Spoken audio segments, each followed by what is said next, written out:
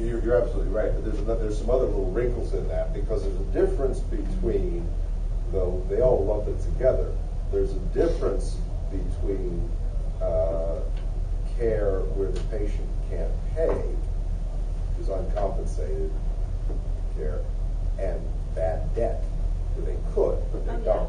That's exactly. And so what a lot of this will be is, if you have a system that blends the two together, then what's the incentive to collect on the bad debt? Just roll it over and have the state pay for it. And that's exactly what was going on in Massachusetts. That's why, I mean, there's a lot of criticism, but what Romney did was he said he had a situation where the hospitals would be paid more in state and federal dollars than it would cost to insure all this uninsured people.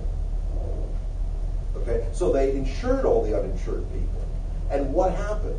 The hospitals went back and got more money to replace, after Romney left, from the Patrick administration, to replace. They ran out of legal residents to insure in the state of Massachusetts. and when I say legal residents, I don't mean just legal as in citizens. I mean they were freeloading from Vermont and New Hampshire, and they got them off the rolls. Okay? And they're still paying. And so this is another point. What about all those people who are illegal aliens? Well, the law says right now that they can't get the exchange subsidies and they can't get Medicaid.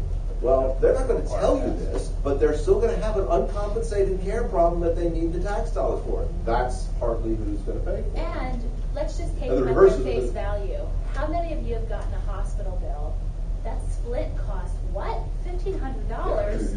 Yeah. Really? There's a difference between what they charge and what it actually costs them to provide care. Hospital charge master is a completely fictitious document. Exactly, and all of the uncompensated care that they report is what they charged, not what it costs for them to actually provide the service. In fact, the most recent year for which this data is available, the American Hospital Association reported in 2010 record hospital profits of $50 billion a year. Now, that doesn't address the nonprofit hospitals, but some hospitals are making out. Hospitals make out when people show up to the emergency rooms. We should have a healthcare system where the emergency room should be empty because people are healthy, they're getting the care they need. It's not going to escalate to that level. That's why hospitals oppose, in many states, Medicaid reform. They oppose health savings accounts because in order for them to stay in the black, they need people to show up to emergency rooms. And that's why if you're going to cover illegal otherwise.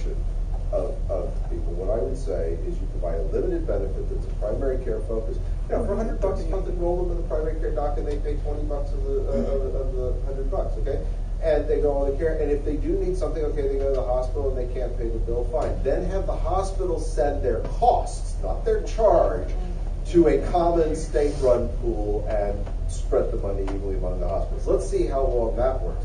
Because the reality is, there's a lot of bill padding going on in this stuff.